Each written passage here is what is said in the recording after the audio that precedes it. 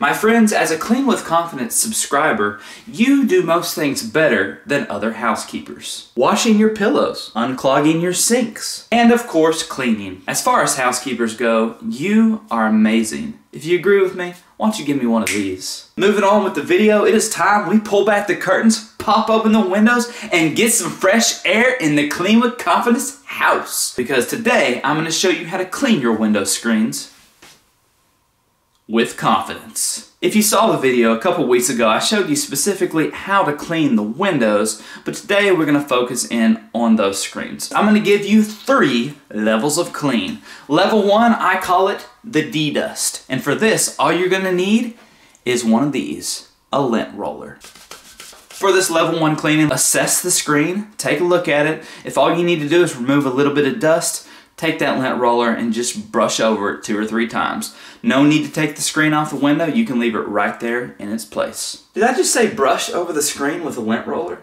Roll over the screen with a lint roller. Now for the level 2 cleaning, if you got to go a little bit more than just rolling over it with a lint roller, this is where we pull out the vacuum cleaner. I like to use a backpack vacuum cleaner. All you got to do is take a brush attachment and vacuum over the window screen. The backpack vacuum cleaner is one of the best tools that I have in my clean arsenal that I use daily in my cleaning business. I use it to vacuum blinds, ceiling fans, floors, cabinets, you name it, I put it to use. If you do like the backpack vacuum cleaner and you want to know more about them, I will leave them listed and linked down below.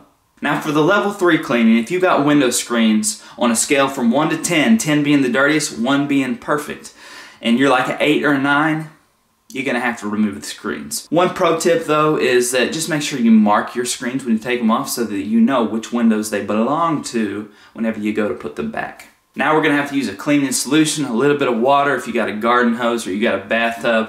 Wherever you need to clean these things, we're going to need a cleaning solution and we're going to need some water. I'm going to give you 2 cleaning solutions that work. Just pick one of them. The first cleaning solution is to mix 1 tablespoon of dish liquid detergent with a ½ gallon of water. The second cleaning solution, and like I said, you're just going to pick one of them, is to mix 1 part ammonia with 3 parts water. One thing I should mention is that ammonia has been known to discolor aluminum window screens, so if you're going to go with the ammonia solution, just be mindful of that. So once you've picked your cleaning solution, you've got it mixed up, take your screens outside, lay them down on the driveway, take you a soft bristled cleaning brush, and use it in small circular motions to scrub those screens down. This will remove any caked on grime or mud, also any insects or bugs that may be stuck in those screens. And of course you want to scrub both sides of the screen, and when you're finished, hose them down, rinse off the solution, and set them aside to dry. So that is it, my friends. That is how to clean your window screens. In conclusion, you always want to assess the level of grime that the screens have to offer to determine your cleaning course of action. Regardless of the method that you choose, implement the steps I've outlined, and you will be one step closer to becoming the domesticated cleaning savage that me and Mr. Fuzzball here know you are.